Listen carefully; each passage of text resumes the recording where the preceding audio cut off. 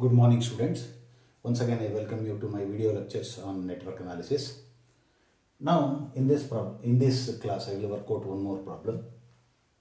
Using source transformation technique, find the power delivered by 50 volt source. This is 50 volt source. Now, I will retain this 50 volt source because ultimately I have to find power delivered by 50 volt source. Therefore, I am not going to make use for source transformation because it is going to vanish if I use source transformation for this. Now convert this to current source. Convert this to current source. That is 10 by 3. That is 3.33 amperes in parallel with 2. 3.33 amperes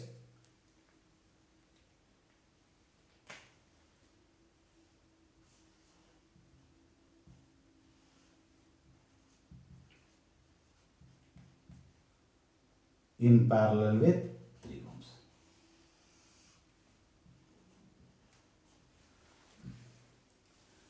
Three and 2 are in parallel. Therefore, equivalent resistance of 3 and 2 is 3 into 2 divided by 3 plus 2. That is 1.2 ohms. That is 1.2 ohms. 1.2 ohms. You can to avoid confusion, you bring this here because this is short circuit. Therefore, what I will do is I will connect this to here.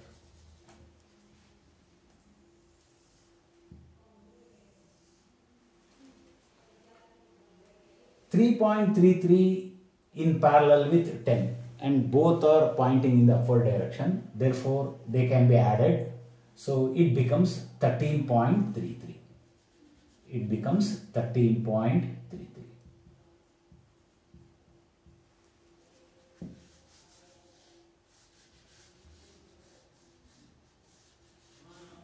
Next, convert this to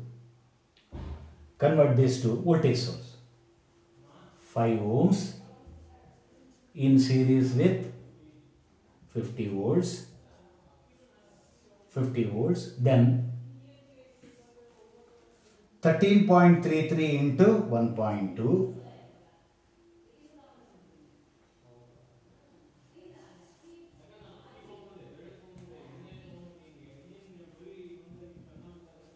into 1.2 in series with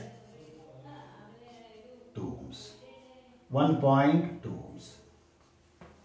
1.2 ohms. Now 50 volt source.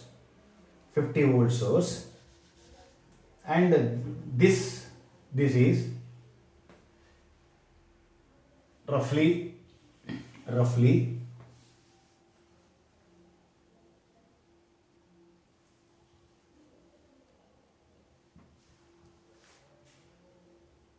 159.6, say 160. Let us approximately 160. Now 160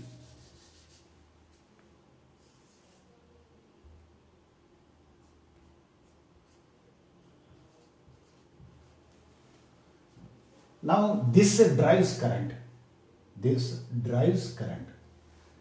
Therefore, current in the circuit is 160 minus 150 50 because plus is connected with plus, series opposition, divided by 5 plus 1.2, that is 6.2.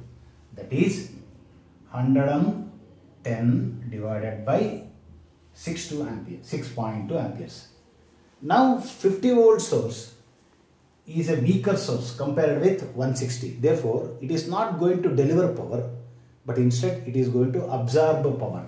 What is power absorbed by 50 volt source? Power absorbed by 50 volt source is 50 multiplied by current.